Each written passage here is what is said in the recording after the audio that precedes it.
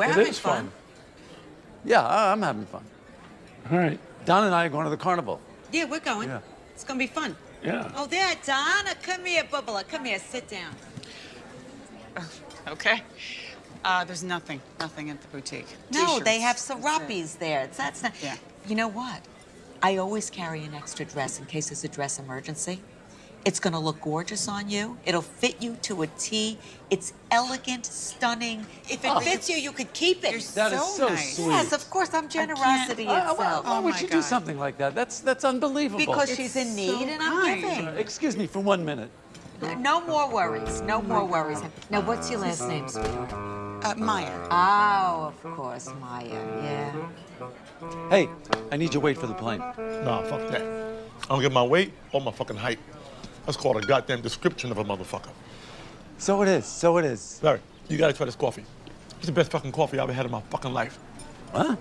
Get a fucking cup. Really? Watch what the fuck happens to your goddamn mouth right now.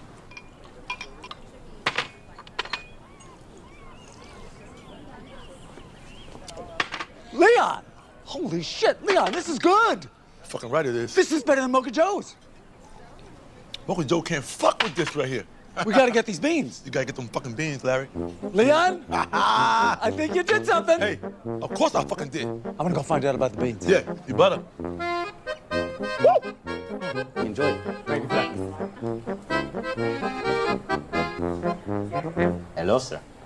I've just come to offer to you my most sincere and humble apology. Yes, I caused the stain. I should pay for it. You are 100% right. We appreciate that you understand it was your fault. Although, let's face it, I mean, you could have been sports about it. But, you know, water under the bridge, whatever. Of course, sir. Yeah, I just want to apologize. Of course.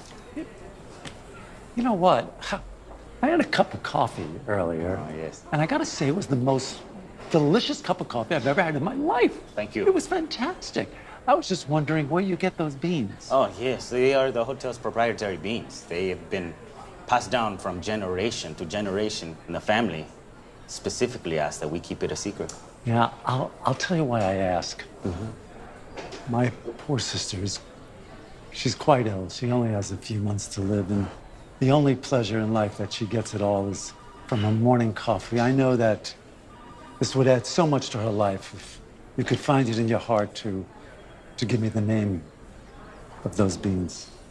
May I ask what's wrong with her? Well, she had Bell's palsy, and then it turned into Rosenbaum's palsy, which is quite lethal.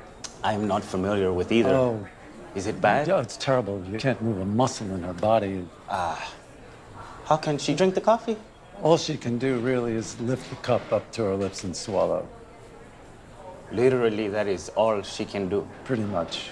I see. I would like to extend to you and your family my deepest, sincerest regards for her. But we can't do anything about the beans.